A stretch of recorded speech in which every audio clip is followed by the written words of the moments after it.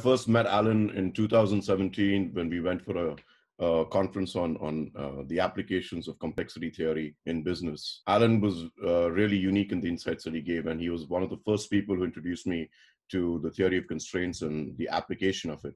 Ever since then, I was using Alan as some kind of an intellectual mentor, just to see the way that he attacks problems and the way he breaks it down. It's something that I started in 2017, and it's really influenced the way that I work today. So I'm very, very happy that I met Alan, because it's really opened up a totally new way of looking at the world, which I wouldn't have had if I hadn't met him before.